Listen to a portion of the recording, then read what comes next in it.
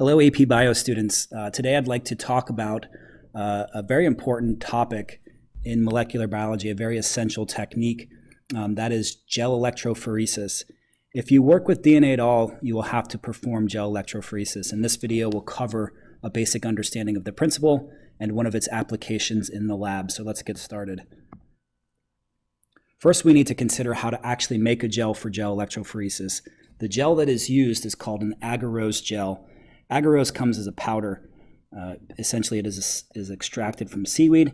So we'll put that powder into a flask along with some buffer. And what we do from there is boil it. So you can put this in the microwave or on a hot plate. And once it gets to boiling, you essentially have a molten, very hot gel that can then go into a mold and will cool and eventually become this shape here. So this is the gel that we're going to work with. It hardens into this shape. Okay. Looking at the gel, there are a couple aspects that I want to consider. So it'll have this shape, and essentially what we've done is we've created these little holes in the top of the gel that will serve as what we call wells. This is where we're going to load our DNA sample. Okay, so these wells create lanes, and so oftentimes scientists will refer to the lanes from left to right: lane 1, lane 2, lane 3. But what's really important here is this porous nature. So the gel from a molecular standpoint is porous. Okay, that will be an important concept to consider here in a little bit when we talk about how DNA runs down the gel. Okay. To really understand how gel electrophoresis works, though, you have to understand the nature of the structure of DNA and how it behaves. So remember, DNA is composed of nucleotide monomers, and each monomer contains a deoxyribose sugar, as well as a phosphate and a nitrogenous base. So you can see a nucleotide right here. You have your sugar, you have your phosphate, and in this case, an adenine and nitrogenous base. And then, each of these monomers makes up the DNA polymer. All of this, by the way, goes back to Big Idea 3. So if you want to review that, go back to Big Idea 3. But of particular importance for gel electrophoresis is the phosphate group. So I've shown you a phosphate group here. So each one of these phosphates here, in actuality, looks like this.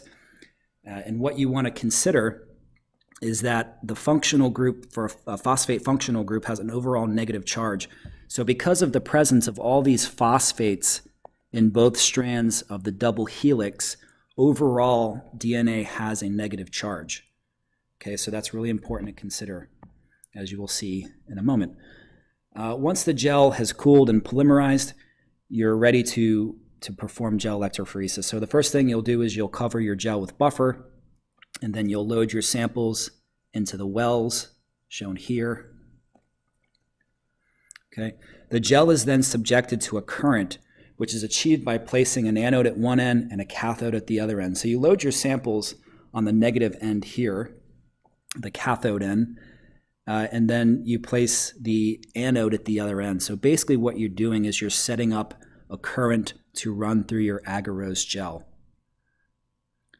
Ask yourself really quickly why we're doing this. Why would hooking up a power source with the end that you load your samples being negative and the other end being positive? Okay, it's a really important question. So when we start the current and the DNA begins to move, it migrates towards the positive end down here. So you're going to see your DNA start to migrate here. You can see that in this picture here. Essentially, because DNA is negatively charged, it will run towards the positive end of the current. So you're going to get your DNA separated as it moves towards the positive side. That's a really important concept here for gel electrophoresis. The fragments of DNA, as they begin to migrate towards the positive end, we call them bands. Okay, so all of these little blue lines represent fragments of DNA that we call bands, and they resolve or separate based on size. So we start to see the different size bands as they migrate towards the positive side. The reason they separate by size is going back to that porous nature of the agarose gel. Okay, large bands get caught up in the porous molecular structure, so it takes them longer to get to the positive side. So overall, when you look at a gel, the larger bands are at the top, whereas the smaller bands can snake through the porous nature of the gel, and the smallest of all bands will be down at the bottom here.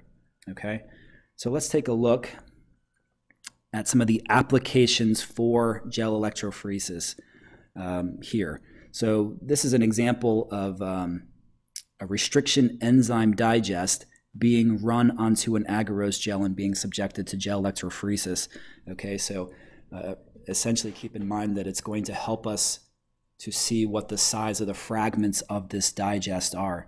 So the first thing a scientist would have to do is decide on a marker to run with her samples. So a marker will give you a size comparison so you know how big the fragments in your bands are. So let's go ahead and give us a marker here to compare our samples to. Just a quick reminder, the marker is being run with the samples. So I'm drawing it here to show you essentially, the sizes, and this is for academic purposes. So you would run the marker sample 1 and sample 2 all together, but I'm going to go ahead and put the marker up there so that you guys can use this as an example and predict the size of the bands that you'll see in lane 2 and 3 here. Okay, so what are the predictions for these particular digests? So over here I have a single digest. So if you have a linear piece of DNA, it's 100 kb in length, and you have a restriction enzyme site right here, you're going to get a 25 kb and a 75 kb fragment. Well, let's take a comparison of our marker. Our marker says that the 75 kb band is here and the 25 kb band is here. So in lane 2, for sample digest 1, you would predict a band right here and a band right here on this agarose gel.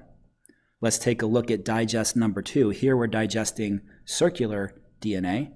What is your prediction for where the bands will run on this particular digest? Well, if you cut with the restriction enzyme here at site A and you cut with restriction enzyme B here at site B, you're going to get 2 fragments. You're going to get this 25 kb fragment and you're going to get this 75 kb fragment. So the results are going to be the same. You'll get a 75 kb fragment here and a 25 kb fragment here. So they'll run about the same on the respective gels. Okay, so that will conclude it for this brief tutorial on gel electrophoresis. I hope it helps you understand the process better. I hope you're able to start making connections between restriction enzyme digests and gel electrophoresis. Let me know what you think, and we'll see you next time.